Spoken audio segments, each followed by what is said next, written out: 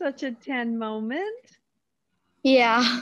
Oh, you just look fabulous, my dear. What a gift for us to get to connect. Thank you. Okay, well, let's do a workout together. So call your life play on a scale of 1 to 5. How are you feeling right this moment? 4. Excellent. Okay, tell me about some 10 moments that you've been having. Today or this week? Whatever you want. Today I went to my mom's college and we went to the bookstore. I got to see her softball stadium and the football stadium. And my dogs came with. Oh, love that. And this week I did a lot of cleaning, which I really like. Yeah, doing. love that. What do you want to name your collection of 10s? Adventures. Ah, beautiful. Okay, well, tomorrow you have quite the adventure, right? Tell us about the adventure that you're going on tomorrow. I'm going to a football camp, and it's like instructed by a football player, Aaron Jones, from the Green Bay Packers. And I'm doing it for 2 days that are 3 hours each. Wow, that's a lot. Yeah. Well, so the reason you and I are having our conversation today is because you wanted to give hope to other people, other kids that are going for things that matter to them. And so thank you for just being such a champion for you and giving hope to our world. You're already such a great little sports philanthropist at your age. And so that is such a treat. And so tell us about how you'd like to give hope to other people that are other kids your age that are going for what they want in life. Never give up, no matter what anyone says. If people are trying to encourage you and if they're giving you good advice, take it. And if they're giving you bad advice, ignore it. Ah, great winning strategy. And so we have performance barriers. All of us who are going for this champion life, there's things that come up in our life that can really take us off track, like, anxiety or fear or getting hurt. There's just, things that are barriers that get in the way of us being our best self. So what performance barriers have you had come up in your life that you've really worked your way through to become who you are today? I would say, like, in one sport, when I started softball, I was like 2 years old. I've done it for 8 years. And when I started softball, I was really bad at it. And I could never hit the ball. I would always swing at something 50 feet in the air. And I was not the best. And now I just practice a lot more, and I listen to my mom's advice, my coach's advice. I pay attention. Be a good teammate is one of the most important things, and then have fun. And don't get stressed in the middle of a game.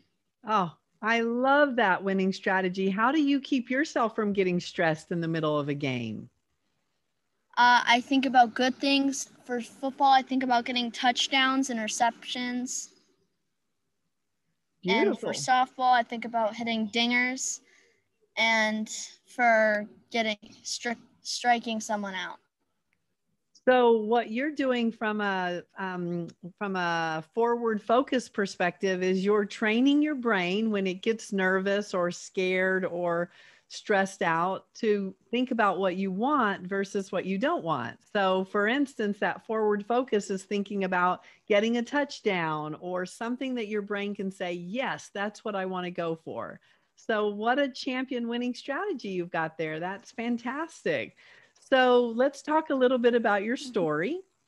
So I'll just intro and tell the team. So team, today we're talking with who I call Little E is my nickname for her. And so we're talking to her because she's going for something big in life. And it's this weekend, and we just wanted to be on her journey as she goes for something that's a little bit outside the comfort zone, but really just about how to honor trying something new. So little E, tell us a little bit about you and your story. For the football side of my story, I would say that I started off not really knowing like how to do cuts or jukes or running fast, how to pay attention, knowing when my flag is pulled, how to not start off time, and to really learn how the game works, even though I would watch NFL with my dad every day before that. But and I just kept trying, kept working hard, kept catching. I would move on, and I started getting football receiver gloves. And that really helped me with catching because my hands would always hurt and it would always make me so mad. And I just kept trying. I kept practicing. And once you keep practicing and trying, you'll get better and better. And so now I'm better and I know how to do all those things. And you're going to camp this weekend to even go from good to great? Mm-hmm. How are you feeling about going to camp? I'm super excited. Love it. So tell us a little bit more about your story that isn't just about football. Tell us about you. I started off like I've always been a little goofy, and I used to have really short hair, but now I'm growing it.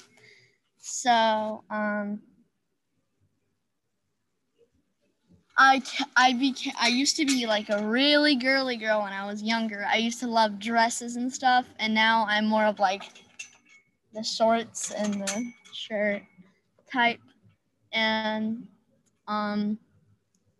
I've learned to stay away from drama at school because it gets you distracted, and from at practices, and to just stay and keep your head in the game, and to always pay attention in school because school is more important than your sports. Sports come second for me, but school's first.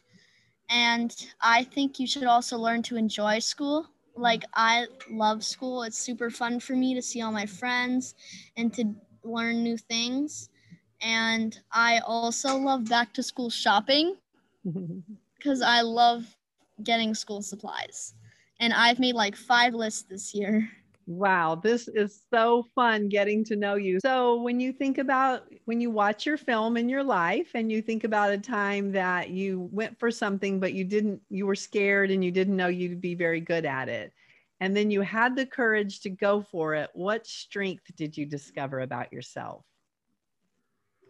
I think that would be when I wanted to, so when I was in 4th grade last year, I wanted to do 6th grade homework and I was really nervous I wouldn't get it. I wouldn't get any of the answers right. And I ended up getting all the answers right. And then I moved up to 8th grade math and I ended up getting a lot better and I ended up getting one of the top things in my class. So that is a beautiful example of how to push past fear and move into fabulous by going for what matters to you. So you and I are talking today to really give hope. So how would you like to give hope to the world? What type of hope? That's my question. Well, what type of hope do you want to give? Never give up. I love that. So this weekend, you're going to go to football camp and you're never going to give up and you're going to be that champion that you are for yourself. And then we're going to talk again on Monday so that we get to hear all about what you learned at camp and how you were really being able to learn and grow and push past any performance barriers that showed up. Yep. Okay. Anything else you want to talk about? No, I think that's good. Okay, perfect. Call your life play 1 to 5. How are you right this moment? Okay, love it. Well, this was a 10 moment for me to get to talk to you before, and it's going to be fun to talk after and hear all about your fun experience.